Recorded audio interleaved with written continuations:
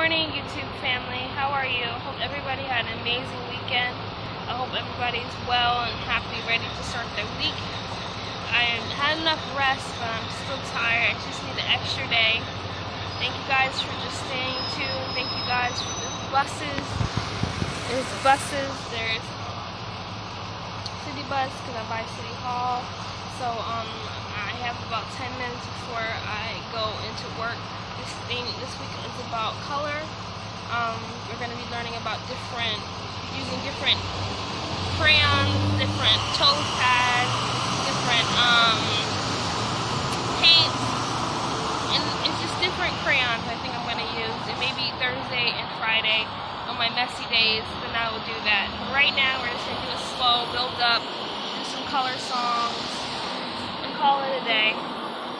So right now I'm just going to say good morning to you guys. Nothing big. I'm alright. I'm alive. So all my life I've been told that I work well with children. Obviously I graduated and I love what I'm doing. But I went to church and my mom was saying to me, you know what, it was prophesied that you are just meant, your gift is to work with children. My pastor said that, you know what, you just keep hanging on and keep teaching these children. There's some days where I just want to quit. There's some days where I just don't want to deal with children all day. It makes me question, is this what you want to do? Regardless how I feel, this is my dream. This is what I've been hustling about. This is what I've been, all the sleep, the weight gain. I have gained 20 pounds in school. I have gained, and it's just some days where you just need 2 people to work with children. You need about 3 people to work with children. It just sucks when I'm by myself. 11 kids. My classroom's the last class to get all these children in there. So what I'm saying is, you guys, follow your dreams. Don't get discouraged. Keep pushing through. Take a day off or 2. Get some sleep. Like, see my eyes? I'm sleeping, but I'm not sleeping.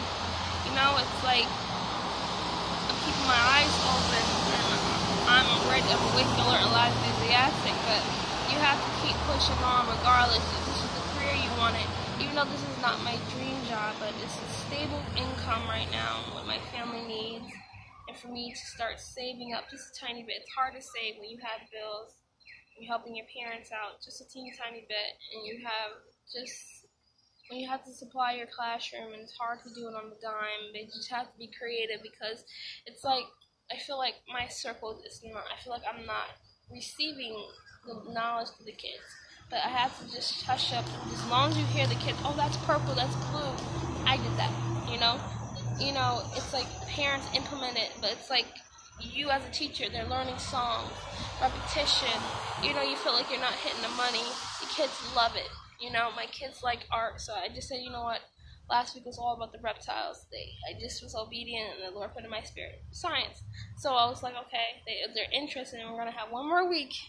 And Wednesday, the reptiles go away, and then I have to reintroduce something in blocks. I'm closing blocks today because that caused confusion, because I'm the only teacher in the classroom. So to help myself out, to keep them engaged, dramatic plays open, table toys open, writing's open, and also the stencils are open for the stamps, and also our new activities open. So they're just acting like they're bored. They don't want to sit. These kids want to go, go, go. So I have to, okay, my kids are just, I explored everything. I'm done. You know how some kids, you give them structure, they just do it really quick. I'm done now. What's next? I'm like that too. So I'm like, okay. So what can you do now? This is where you explore. This is where you're supposed to engage. This is where you're supposed to have fun. Sometimes these kids just want to run the show. No.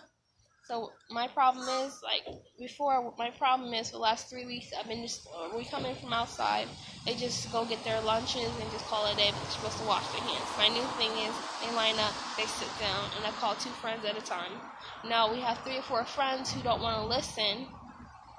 They go in, and they want to get up and walk away. So what I'm going to be doing now is having one child, one at a time, sit on the table, and don't touch nothing, because I need structure in my classroom.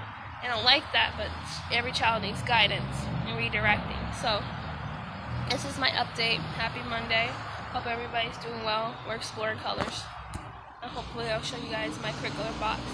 And I'll see you guys later. Bye.